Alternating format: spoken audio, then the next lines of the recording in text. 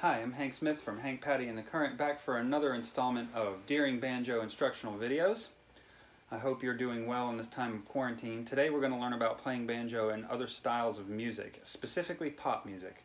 More specifically than that, today we're going to learn how to play Daytripper by the Beatles.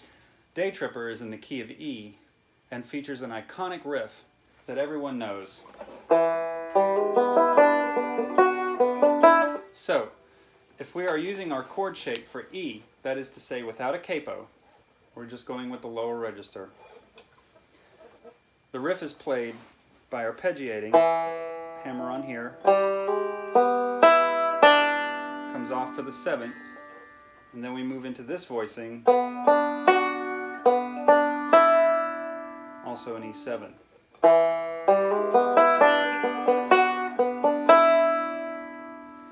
The next thing we'll want to do is capture the vocal melody, which is also using an E chord.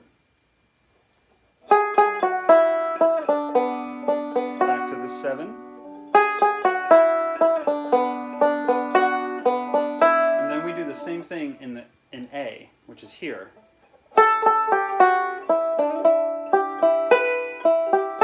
then we're back to this voicing of E.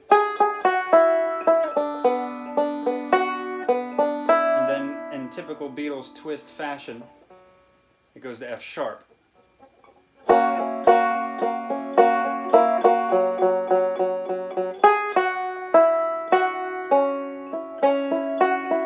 A,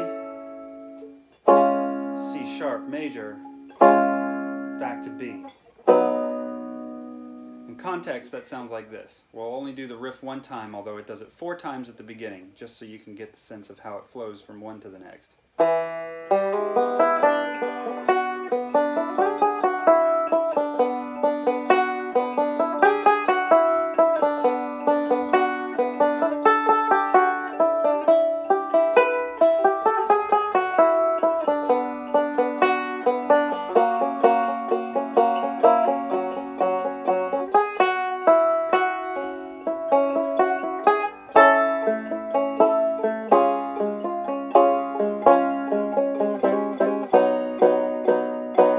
If we were to continue the song at that point in the arrangement, we would go back to E, continue with the riff, play the verse-chorus form again. But in this case, in the middle, in the bridge, it builds on that B, and then plays the riff again.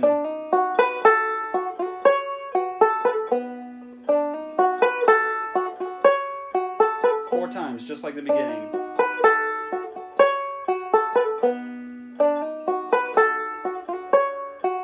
Then builds, B, B, B, 7, and then we're back.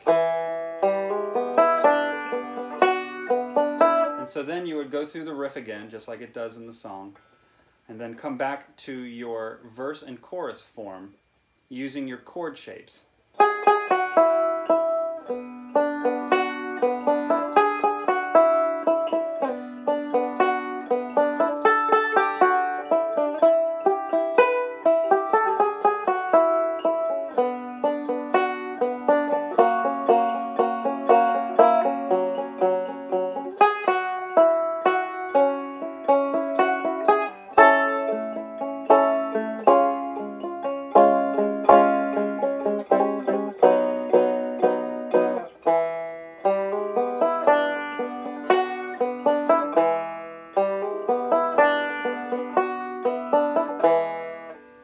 And that's essentially how you put together Daytripper, using your chords on the banjo, playing the same riff in different chord shapes, and then stitching it together in your own arrangement, which can bring you tons of fun and joy in this time of quarantine.